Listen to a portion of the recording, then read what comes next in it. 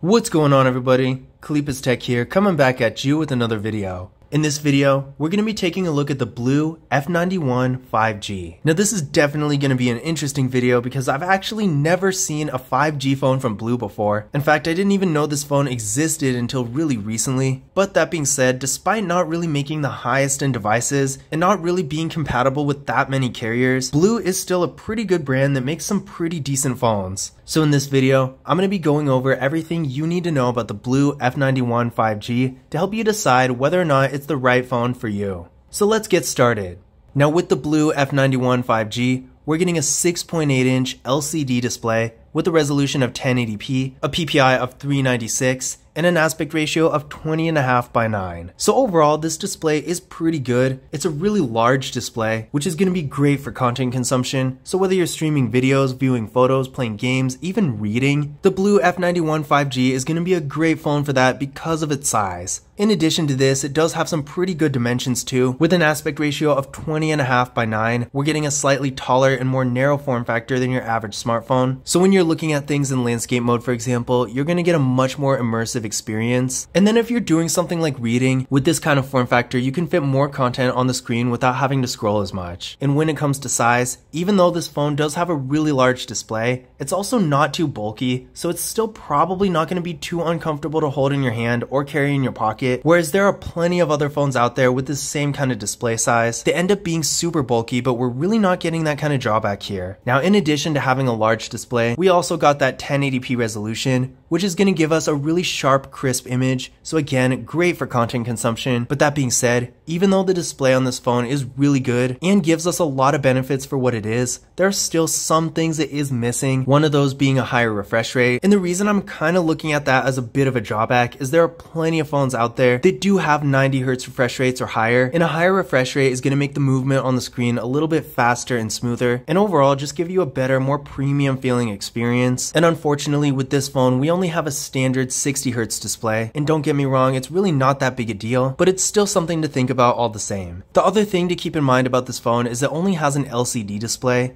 and while again this really isn't that bad because for an LCD display it is really bright, the colors look really good, and the viewing angles really aren't terrible either. It's still not going to be the best compared to some other phones out there that have IPS LCDs, and the Super AMOLED displays you find in higher-end Samsung Galaxy A series phones are definitely a lot better than a normal LCD. So if you really want the best quality display out there, there are better options. One area you're probably going to notice this is if you're outside a lot, especially if you wear sunglasses. This phone is really hard to see in that situation. I was outside doing test photos today and I have a pair of polarized sunglasses, and I actually had to take them off in order to see this phone in the sun, whereas of course with higher end phones this is never going to be a problem. But overall, while it's not the best display in the world, the BLU F91 5G for what it is does have a really good display, which is primarily going to be great for content consumption. Now for storage, this phone is getting 128 GB of internal storage with microSD card expansion, so that's a real good amount of storage. For the average user, it's pretty much all you're going to need. You probably won't even need to touch a microSD card. And if you're a power user, if you have something like 50 GB worth of apps, you'll be just fine too. And even if you have stuff like music, photos and videos, stuff like that that's really taking up a lot of space on your phone, the microSD card can always help out with that as well. Now surprisingly, there is actually wireless charging with this phone. In fact, this phone does support 10-watt wireless charging, and while of course wireless charging is not going to change your life, it's definitely a cool feature to have, especially in a lower end phone like this, so I was pleasantly surprised to see that feature in a BLU phone. Now one really interesting feature this phone has that you're probably not going to find in any other phone that's not a flagship phone is reverse charging. And basically what this does is allows this phone to wirelessly charge another phone that does support wireless charging. So for example, if your friend has like a Samsung Galaxy S22 Ultra or an iPhone or any other phone out there that supports wireless charging and they're running low on battery, you can actually use this phone to charge theirs. It's a really cool feature. I don't know really how often you're going to use it, but all the same, it's a really cool, unique feature this phone has that other phones in the same price range probably won't.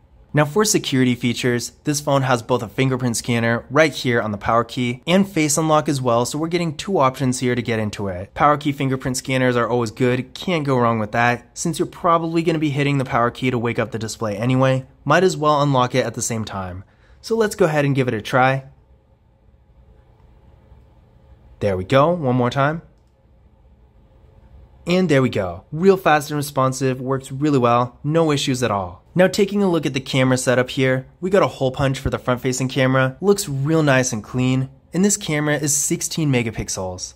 Then on the back, we got a quad camera setup with a 48 megapixel main camera, a 5 megapixel ultra wide camera, a 2 megapixel depth sensing camera, and a 2 megapixel macro camera. So feature wise, this phone has pretty much everything. So if you're taking lots of photos and you want a wider variety of features, maybe you want to get close up detailed images with a macro camera, but you also want to get really wide angles to capture scenery and stuff like that, then the BLU F91 5G is going to be a great option for that. Now to give you an idea of what this camera can do, here's some photos taken with the main camera. Now they are pretty decent, I definitely don't think they're bad, but at the same time I have seen quite a bit better. The phone does get the job done, but the pictures themselves, color wise and brightness wise, are a little bit dull. So if you're really into taking photos, and that's one of the main things you're going to be doing with your phone, then you might want to consider a different device, like for example, the Samsung Galaxy A33 5G or the A53 5G. Those Samsung phones do take really good photos, or if you don't want to go Samsung, maybe the Motorola Moto G Stylus 5G. All those phones do have significantly better quality than this, albeit they're a little bit more expensive. But if you do want to get the best camera quality, again, you really can do better than this. But at the same time, the pictures aren't bad. If you're a more casual camera user and you're just taking a few nice photos for social media, something like that, or maybe just vacation photos, something a little bit less serious, then the BLU F91 5G will get the job done.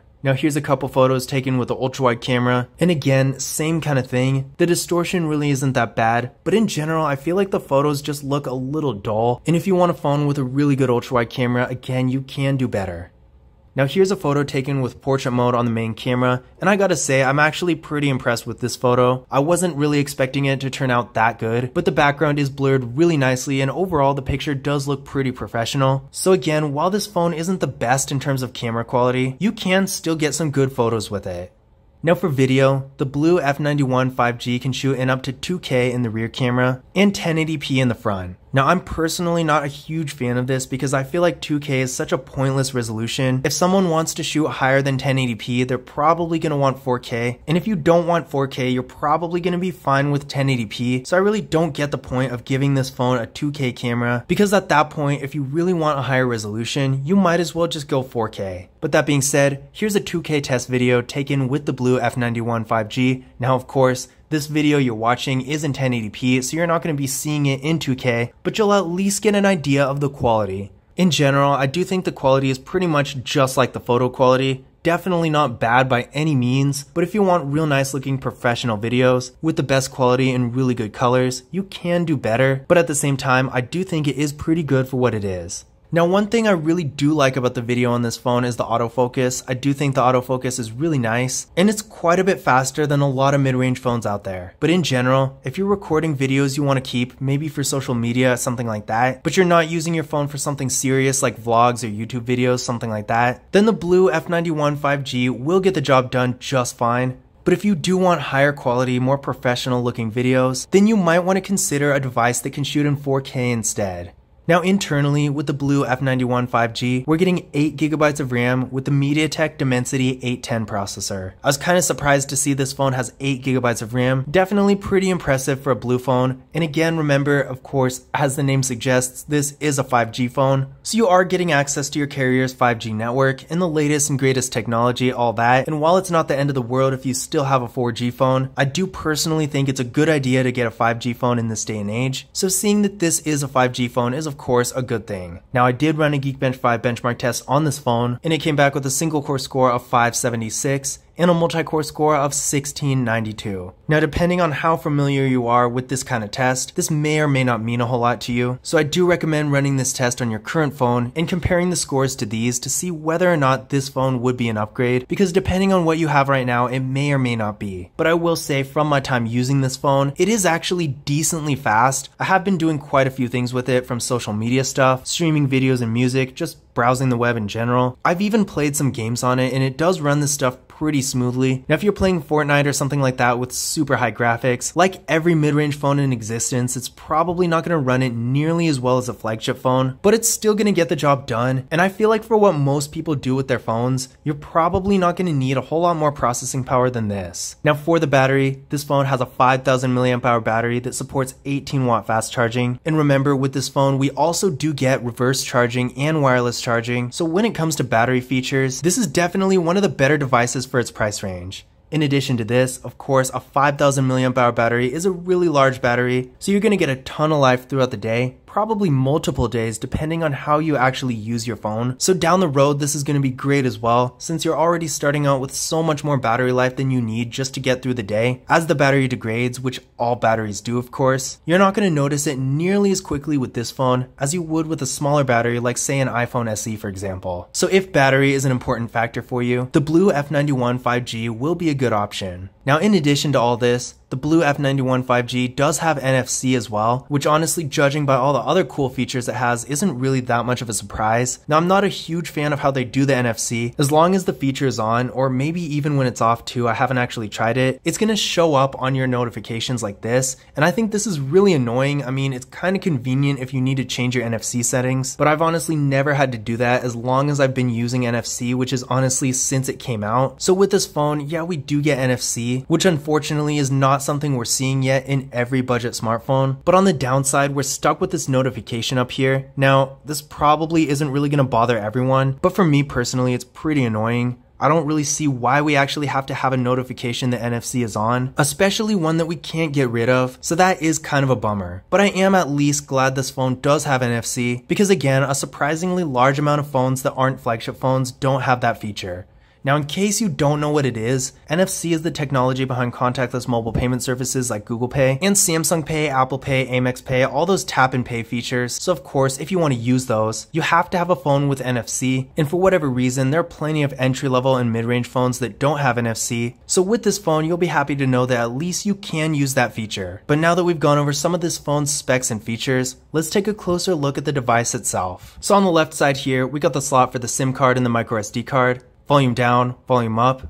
On the bottom, we got a 3.5mm headphone jack, the microphone, USB-C port, and the speaker.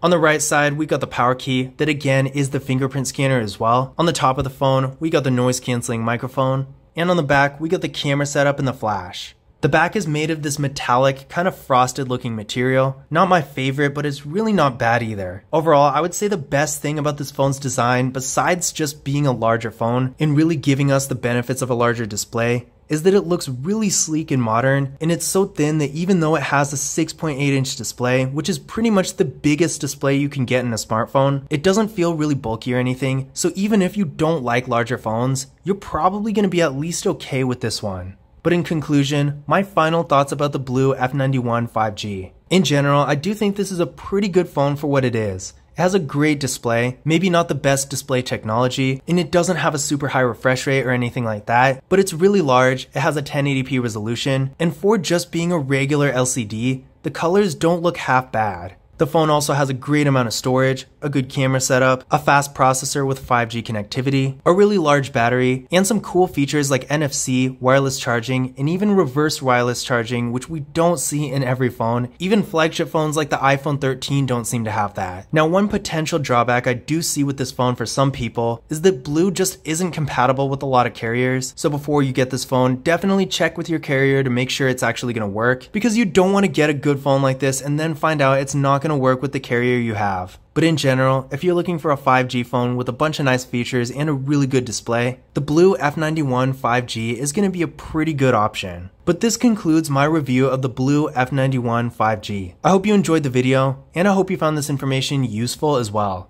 If you did, don't forget to give it a thumbs up and hit that subscribe button. But as always, I will see you in the next video.